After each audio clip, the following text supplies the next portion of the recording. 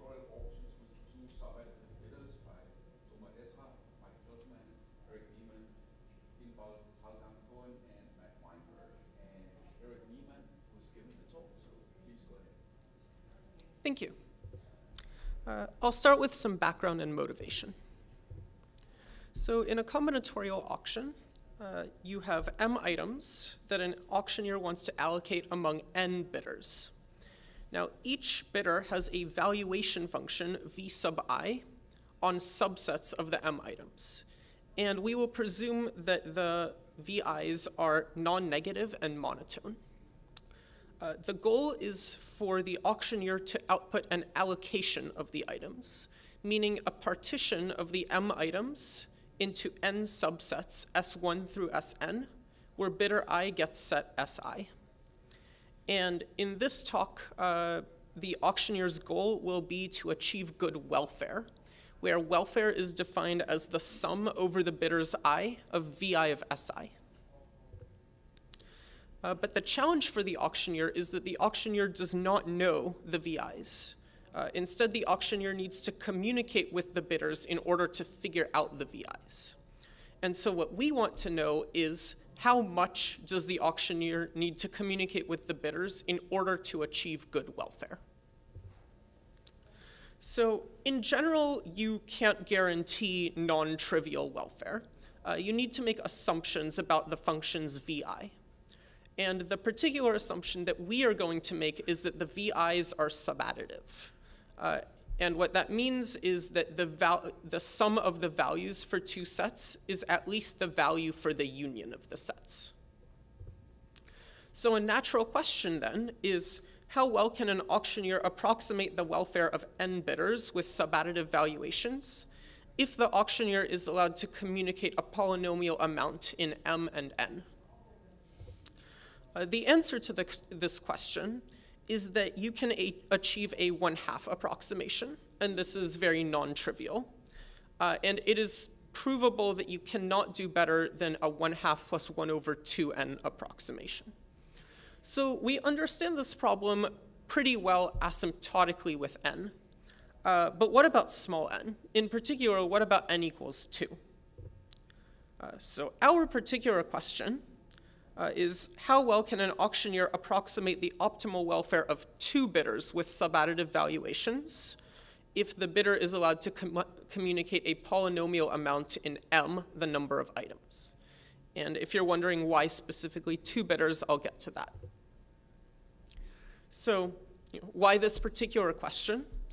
First, it's an important gap in our understanding of the topic of welfare maximization.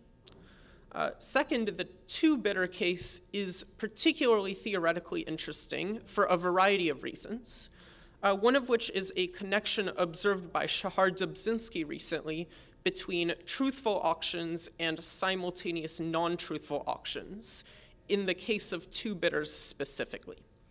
And also there is a connection to the price of anarchy of auctions. So in our setting, there are two bidders, Alice and Bob, who have valuation functions VA and VB. And our goal is to find a set S to give to Alice and S bar to Bob so that VA of S plus VB of S bar is large. Now, it turns out that in the case of two bidders, it is trivial to get a 1/2 approximation to the optimal welfare. Here's one thing you could do. You could give the entire bundle of M items to either Alice or Bob at random. This gets you expected welfare 1/2 times VA of M plus VB of M, which by monotonicity is at least 1/2 times the welfare of any allocation. Another thing you could do is give all M items to whoever values that bundle the most. Or you could assign each item independently at random to either Alice or Bob. And the last protocol is the only one that actually relies on subadditivity. And it's the only one that's not trivial to see why it works, but it does. Now notice that two of these protocols, the first and the third, requires zero communication between the auctioneer and the bidders. And yet, we do not know of any efficient protocol that gets a better than 1/2 approximation. And on the other hand, the best known hardness result is that we can't beat 3/4. So this is a rather unfortunate state of affairs, because we know how to get a half, it's trivial. We don't know how to do better. Ideally, we should either figure out how to do better or prove that the 1/2 approximation trivial mechanism we have is optimal. So that brings us to our result, which is in fact that the trivial mechanism is the best you can do. In particular, any protocol, deterministic or randomized, that achieves a constant better than 1/2 approximation to the optimal welfare requires communication exponential in the number of items. This is also true for the decision version of the problem. And we also showed that this bound that we have is tight down to the 1/log m term.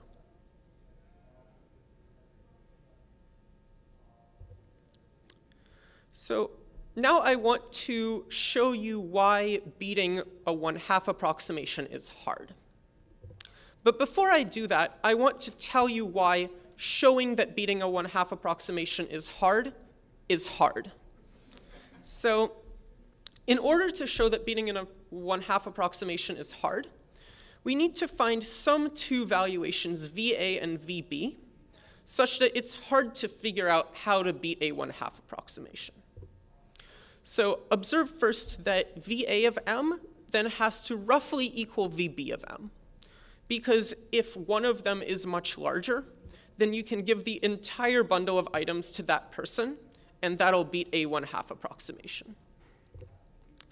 More importantly, VA and VB need to satisfy a property or come close to satisfying a property that I'm going to call complement additivity. I'm going to say that V, a valuation function, is complement additive if for every subset T of M, V of T plus V of T bar equals V of M. Now notice that for V equal to VA or VB, V of T plus V of T bar is at least V of M. That's just by subadditivity. But in fact, I'm saying that it needs to roughly equal V of M. And the reason for that is that if say VA of T plus VA of T bar is much larger than VA of M, then either giving T to Alice and T bar to Bob or vice versa will get you good welfare. And notice that this is something that Alice can determine on her own is true. So with that in mind, I'm going to tell you about a proof sketch for our result for deterministic protocols, showing that no deterministic protocol can beat a half. And the reason I'm going to do that is that some of the ideas that we developed will be a stepping stone toward the proof that no randomized protocol can beat a half. So our approach here was a reduction from the equality problem. The equality problem is a well-known communication problem that is hard for deterministic protocols. So in the equality problem, Alice has a bit string A, Bob has a bit string B. They both have length K, and the goal is for them to figure out whether their bit strings are the same. And this takes K bits of communication for any deterministic protocol. So our approach will be to reduce from equality. So given an input A to Alice and B to Bob, they are going to transform their inputs into valuation functions VA and VB, such that good welfare is achievable if and only if their original input bit strings were different. This will be a reduction from equality and will show that our welfare problem is also hard. Now, notice that these VA and VB that you get from the reduction must necessarily be nearly complement additive. And that's just from our discussion in the previous slide, which said that if they aren't nearly complement additive, then good welfare is achievable. So in pursuit of this reduction, we need to find some sort of class of subadditive valuation functions to base our reduction on. And it turns out, for reasons that you can ask me about later, that there's really only one natural choice, and that is the set cover valuation, introduced by Feiga in 2006 and later used by Balwalkar and Roughgarden in 2011. So let script S be a collection of subsets of M, S1 through Sk. We are going to define the set cover valuation, F script S, of T to be the minimum number of these K sets that you need to take so that their union contains T. So here's an example. Script S consists of these 6 sets, S1 through S6. So Fs of the set 1, 3 is 1, because 1, 3 can be covered with just one set, namely S1. Fs of 1, 4, 5, on the other hand, is 3, because the set 1, 4, 5 can be covered with the sets S1, S2, and S5, but you can't do better than that. You can't cover it in fewer than 3 sets. So you might be wondering, can we use Fs as the basis for our reduction from equality? And the answer is that we can't. And the reason for that is that Fs fails this notion of complement additivity. In particular, you can typically find a set T with the property that the number of sets you need to cover T plus the number of sets you need to cover T bar is much larger than the number of sets you need to cover M. So with that in mind, we want to engineer a different but similar sort of function that does satisfy the complement additivity property. And we are going to call this the truncated set cover valuation. Fsl of T, where L is an even positive integer, and you should think of L as growing slowly with M. So Fsl of T is defined as follows. If Fs of T is small, less than L over 2, then we define Fsl of T to equal Fs of T. If Fs of T bar is small, less than L over 2, we define Fsl of T to equal L minus Fs of T bar. And otherwise, we define it to equal L over 2. Now, you might be wondering, is this even well defined? Could the first 2 cases of our definition conflict if, for instance, T and T bar can both be covered in fewer than L over 2 sets? And the answer is that it is well defined so long as Fs of M is at least L, so long as this entire set of M items cannot be covered in fewer than L sets. So for now, we are going to assume that Fsl is well defined.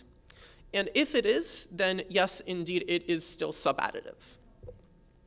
Furthermore, you can see just by looking at this definition that Fsl is complement additive.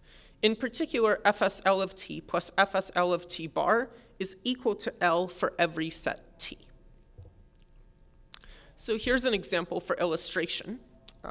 Take the same sets as earlier and L equal to 4. So Fs of 1, 3 is 1. So by the first case of our definition, Fsl of 1, 3 is also 1. That means that by the second case of our definition, Fsl of 2, 4, 5, 6 is L minus 1, which is 3. On the other hand, neither the sets 1, 4, 5 or 2, 3, 6 can be covered in fewer than 2 of these 6 sets, which means that Fsl for both sets equals 2. So now I can tell you about our reduction from equality. So let Alice have input A equal to the bit string A1 ... AK. Bob have input B, B1 ... BK. Before the protocol even starts, Alice and Bob are going to pick some subsets of the M items, S1 through Sk. Then Alice is going to construct a collection of subsets of M, script A, as follows. For each I, Alice is going to add Si to script A if AI equals 1. And if AI equals 0, she's going to add Si bar to script A. And Bob is going to construct script B similarly from his input string B. And then Alice's valuation function is going to be F script AL, and Bob's is going to be F script BL. So then, if their input strings are the same, then that means that their valuation functions are the same. F script AL is going to equal F script BL, which, by the complement additivity property, means that no matter which set T you give to Alice and T bar to Bob, their welfare is going to be L. So the optimal welfare is L. On the other hand, if A isn't equal to B, and say that script A therefore contains some set Si, and script B contains Si bar, then Alice has value L minus 1 for Si bar. And that's because the set Si can be covered by just one of Alice's sets, namely Si. And similarly, Bob will have welfare L minus 1 for Si. And thus, the total welfare will be 2 times L minus 1, which is nearly double L. And this completes our reduction. We've proved the deterministic version of the theorem.